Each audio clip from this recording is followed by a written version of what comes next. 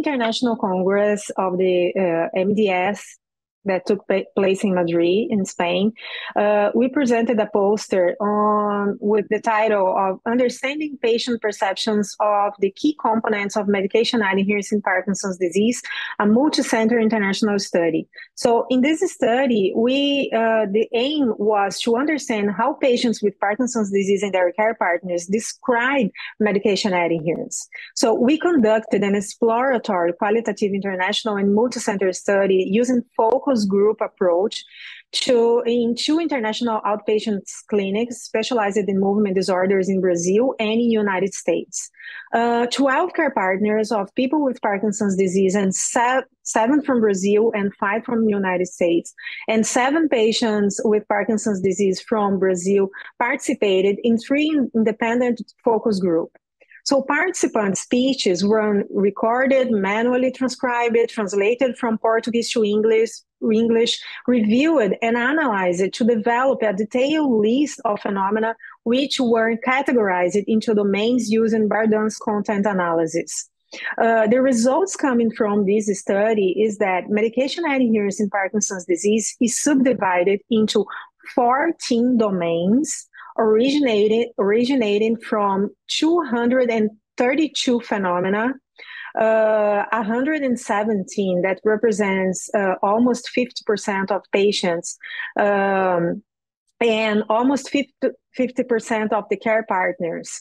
They described it that those domains were the positive therapeutic behaviors, complex therapeutic regimen, barriers to the treatment assessment. For example, the cost of the medication is a barrier, the perception of the effect of the drug, the negative therapeutic behaviors. For example, patients saying that now I've discovered an interesting thing. When I have adrenaline in my body, I don't need Parkinson's medication. So the negative therapeutic behaviors when they use the medication, when they think that they need to, the medication side effects, patients with too much dyskinesia, for example, they avoid the use of the medication, the levodopa, so that they can avoid the dyskinesia.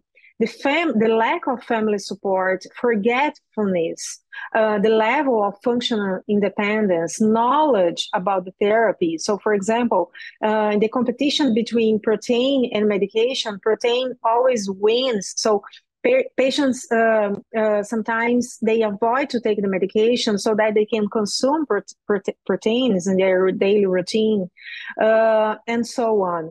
All the individuals experienced more than one of these domains of medication adherence, although the patients did not mention the phenomena related to the level of functional independence and personal characteristics domain.